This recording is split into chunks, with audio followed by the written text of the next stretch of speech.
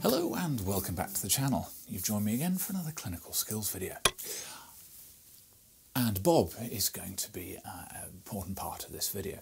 So we've already done the video on how to do the subacromial injections, going from the posterior approach, and also looking at how to inject the acromioclavicular joint.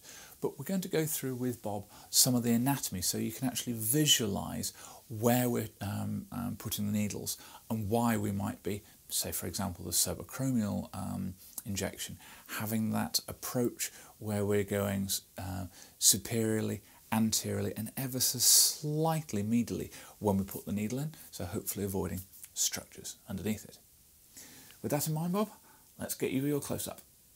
When it comes to performing surgical procedures such as a joint injection, we obviously need to know why we're doing it. So if we're going to do a subacromial injection, that's often due to rotator cuff pathology, issues with the glenohumeral joint itself, so for example a frozen shoulder, and potentially issues where we've got an impingement syndrome where perhaps the supraspinatus tendon is being caught under the acromion.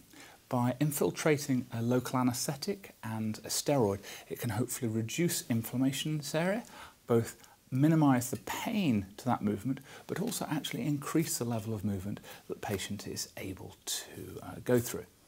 So understanding that, I think, is key to your intention, and I think it helps an awful lot then when you're actually performing the procedure. You know why you're doing it, you understand the movements that you're hoping to improve, and thus where your needle is going to be targeting. Let's have a look at it in reality. Bob here has very kindly allowed us to borrow his shoulder to demonstrate how we'd approach an injection from the posterior. So we find the acromion and we're wanting to come about 3 centimetres down and about 1 centimetre laterally. I often find it useful to actually visualise the anatomy for procedures such as this. We've got a 21 gauge needle here. With the bevel of the needle pointing upwards, we're going to target the coracoid process. So that's going to mean moving anteriorly, moving superiorly and moving medially, so we don't have any risk of going down and actually hitting the glenohumeral head. As we do so, we're going in about 3 centimetres. We're going to pause and attempt to aspirate, making sure that we've not got any blood in the syringe, at which point we're going to infiltrate our anaesthetic and steroid. We're then going to pull back and we're going to apply pressure over the area. Okay, so in terms of the start, so we're going to feel along the acromion to the angle, and then we're going to come down 3 centimetres and we're coming laterally by 1, and we're going to put a dot on the shoulder just using the closed tip of the syringe. And then this is a no-touch technique, so we're starting from the centre outwards. And then we're coming with a second alcohol swab and centrally all the way out. Okay, so taking off the cap of the syringe, and I'm going to proceed in. At this point I'm going to aspirate backwards, making sure that there's no blood, and if there's no blood then I'm going to introduce the depomedrone into the shoulder. So in terms of the approach, I'm going towards the coracoid process, so I'm going anteriorly, I'm going superiorly and ever so slightly medially. That way we're not going to hit any of the structures. Again, just aspirating to make sure we're not in a blood vessel, and then infiltrating the whole volume.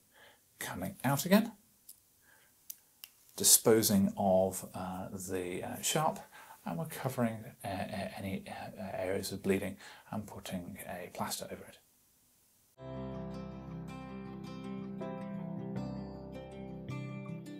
The acromioclavicular joint is particularly prone to arthritis and is a common site for steroid injections. As a result, we want to press along the bony landmark of the clavicle until we find the gap between the clavicle and the acromion. At which point we're going to take our needle and we are going to, with bevel facing downwards, we're going to proceed inferiorly and slightly posteriorly until we hit resistance. We're not going to go any further than that. at which point we want to pull back on the needle and make sure that we haven't got any blood, at which point we're going to infiltrate into the joint. It's possible that when we're infiltrating here, because it's such a small area, that it may require a little bit more pressure on the plunger to inject than we might see when we're doing a subacromial injection. Well, I hope that was a useful overview on the structures and the anatomy that we're going to be looking at with regard to shoulder injections. If you've got any questions or comments, leave them down below, and we'll see you in the next one. Cheerio.